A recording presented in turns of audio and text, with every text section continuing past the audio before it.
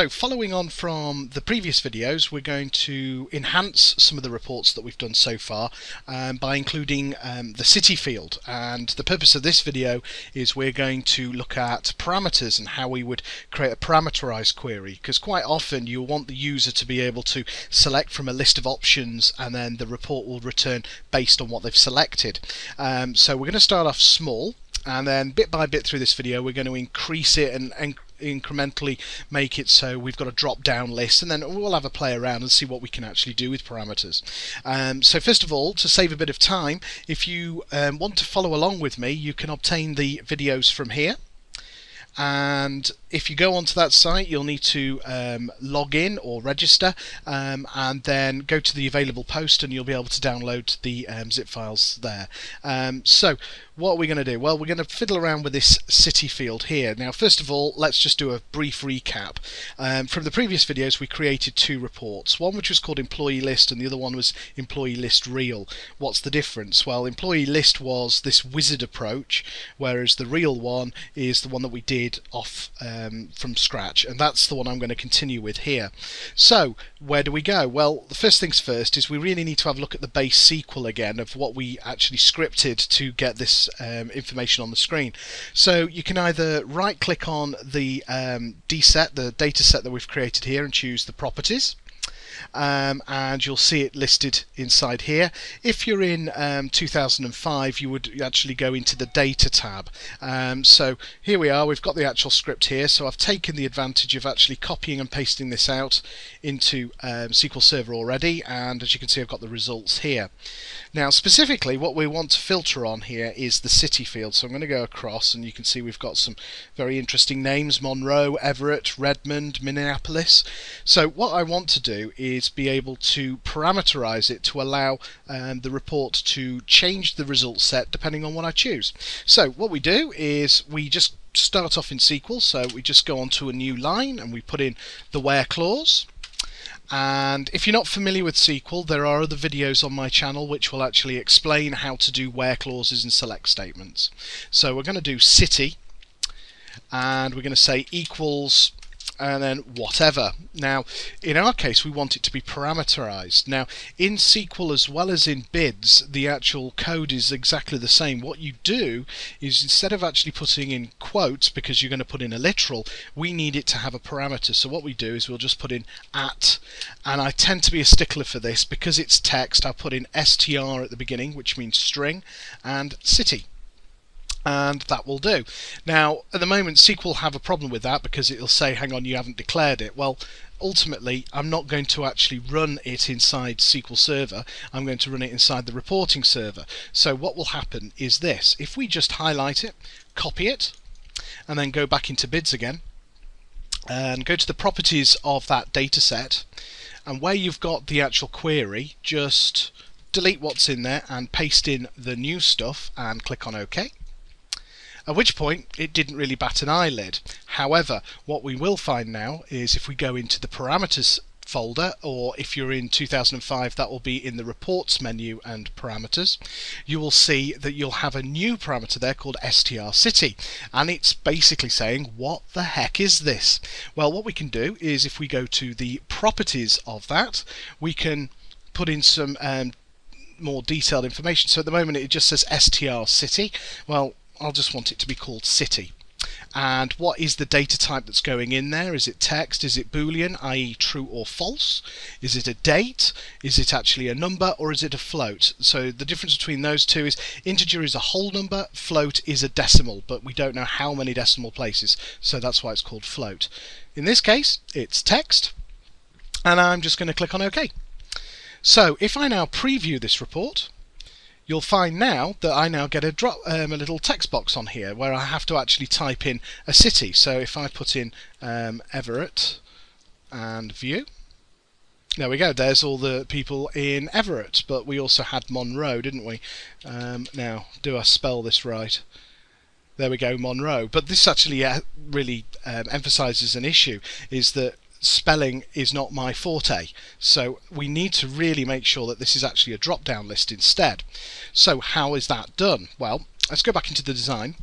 because we've defined our parameter, what we need to do is tell that parameter really, actually don't allow the user to key in, have it in a drop-down list. Now, the first thing for this though is we really need to define another data set. Now, the logic behind this is because if I'm clicking on a drop-down arrow, where's it getting the data from? We need to give it a list of cities.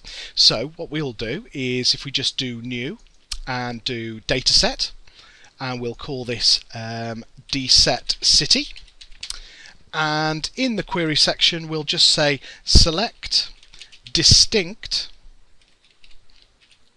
city from, and then I have a little bit of a snag here. What was the actual the view called? There it is. So I'll just copy that, AdventureWorks Human Resources v Employee. And okay, now if you're not familiar with what distinct is, distinct just means only return one of that value. Now there were several Everetts, several Monroes as cities. Distinct just means return the one value, so it will actually get rid of duplication. So if I OK that, okay, I've got that city data set there now, but it's not going to do anything until I go back into the parameters and go into the properties.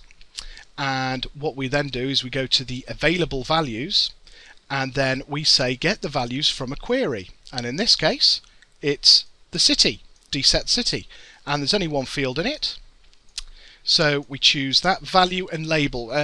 Why do we have both of those? Because label is what you want the user to see, value is actually what it sends to the query. So an example would be you may have as a label the employee name, but the actual value would be the employee ID that you're actually submitting to the query. So we OK that, and let's have a preview now and let's see what happens. So now I have a drop down box, and if I click on there, there's all of my list of cities. Now what you may have to do is actually put an order by on there as well to make sure they're in alphabetical order, but now all I've got to do is just click onto one of these, index as a city, very interesting, but there we go, there's our employees that are in that particular city, and we can just keep going and going and going. And that basically is the most simplistic way of actually putting in the parameter. Now there is a bit more to this though, because at the moment we've now made it very, very specific, i.e. we must select a city. Now what happens if I wanted to select all cities again, so I get everything returned? Well, what we need to do is we need to be a little bit more clever with the actual script. Now the first thing is, and you'll have to lead by example here, you'll just have to follow me and then it all makes sense.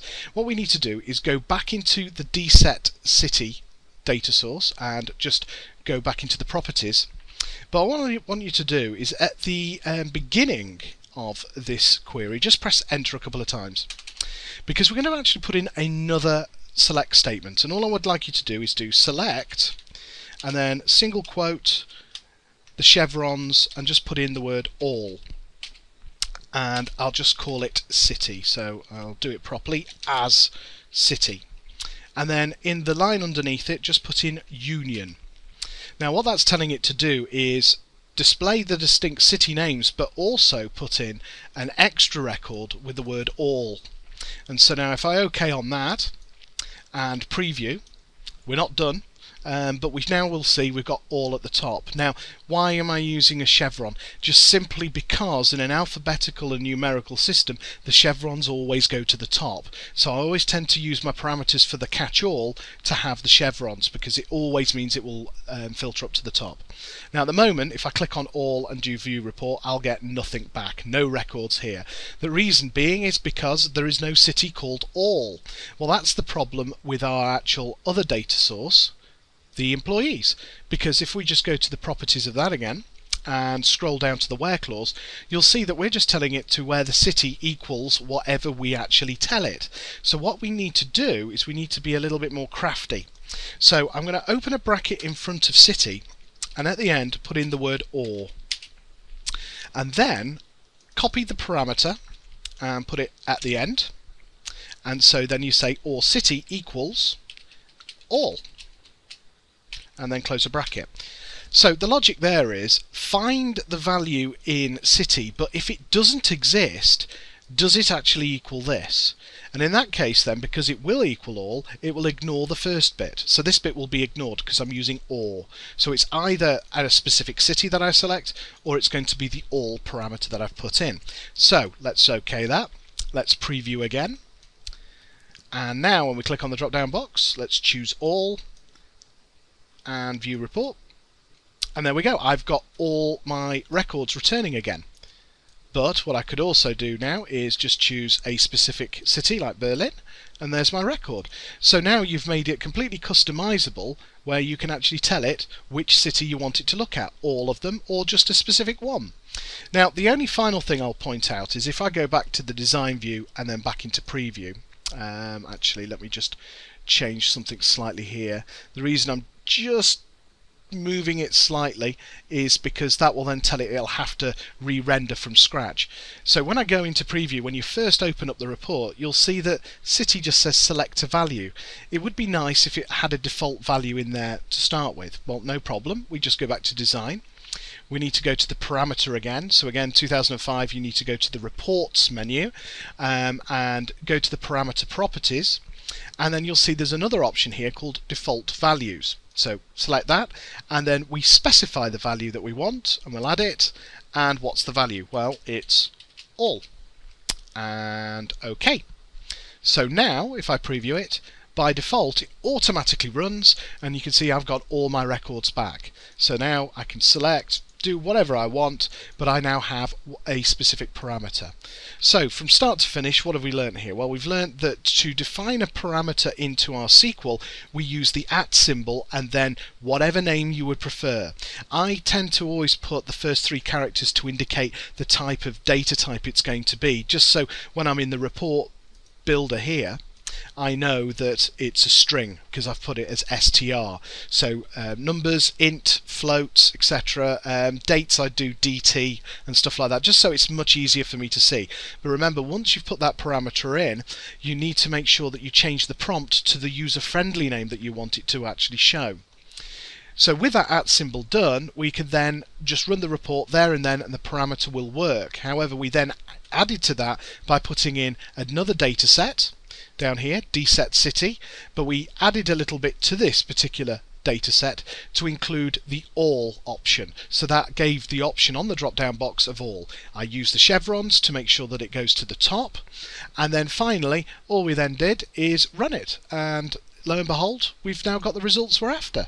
So I hope this helped. Parameters, that's not by any means the end of parameters, however it is a very good starting point to go on. So you can keep adding more and more parameters to it. So have a play and see how you get on. Thanks for watching.